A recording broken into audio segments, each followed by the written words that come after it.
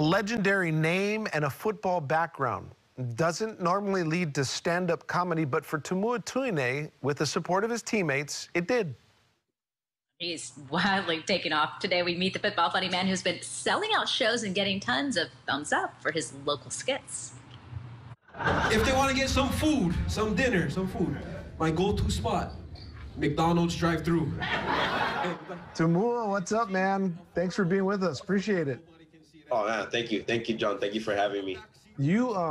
Let's just get right into, first of all, I want to start off with, you played football at the University of Hawaii, which is where we know each other. And then you ended up on stage. How do you go from that to this? How did this all get going? So I actually took a stand-up comedy class at UH. Yeah, believe it or not. They have that over there. And I took it just to boost up my GPA, you know, just getting the extra credits.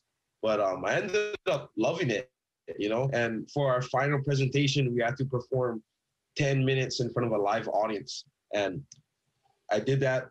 The whole football team came to that night, and it was like phenomenal. I still can't, you know, it's one of my best. It was like my first time performing on stage, so you always remember that, you know.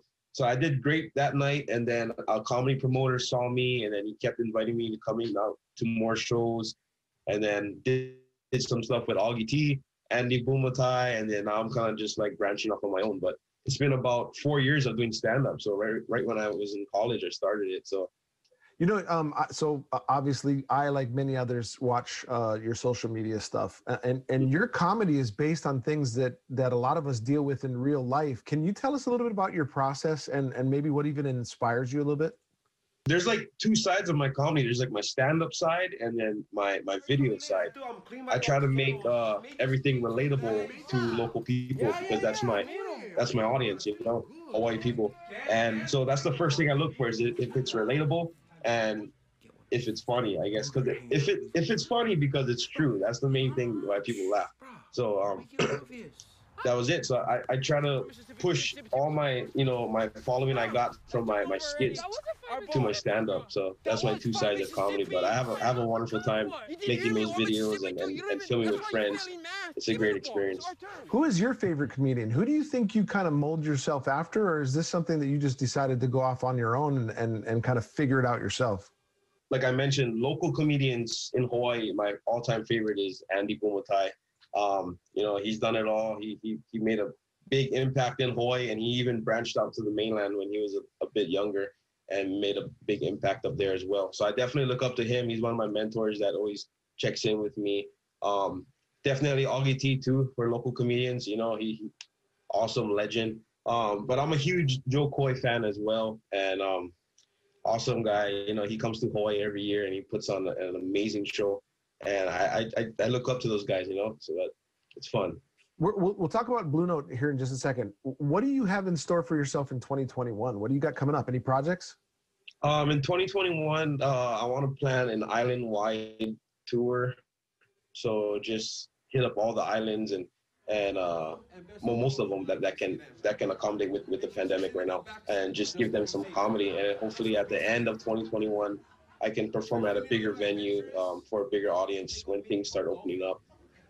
Speaking of the Blue Note, you've kind of taken up residency there. You've got a couple shows this weekend. Most of your shows have been sold out, if not all of them. How do you like that room, though? That room is pretty intimate. It's a great room, you know.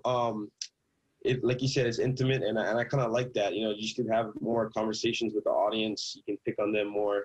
Every show was different because it had a different audience, you know, and I just love that, the way of comedy, because you can tell the same joke 4 times, but each time it'll be different because of who's accepting it, you know. So it's a great room, great venue. I'm doing 12 shows this month, so it's going to be fun, you know. I can't wait. Well, we love your comedy, and we want to support. So what's the best way to follow you or find out what you're doing, where you'll be at? How do we follow you? You can follow me on Instagram at Tumua_, so TUMUA, and Facebook, Tumua Tuinei, YouTube, Tumua Tuinei. Right on, brother. We'll have some good shows. I plan on catching one at the end of this month. You can also catch Tumua on one of our upcoming episodes of Sam Choi's In the Kitchen. That's right. Until then, it's the Blue Note. Take care, Blue my Note, friend. yeah. Thank you. Thanks for having me. Aloha. Such a cool guy. Not a lot of jokes being told in this interview, but we kind of wanted to give people just kind of get to know him a little bit, find out how it all started. Well, you know, and I'm kind of late to the party. I didn't know about him. I saw Chad Owens posted that he went to his last round of sold-out shows, so that's what got me thinking about it. And yeah, he's just, the tickets and the shows are going, so look for him in the future at Blue Note because it's such a great thing. They're a great supporter of local comedy. Absolutely. They've got that comedy series. Again, it's at TUMUA_. There you go, Tumua Tuinei. All right, we're going to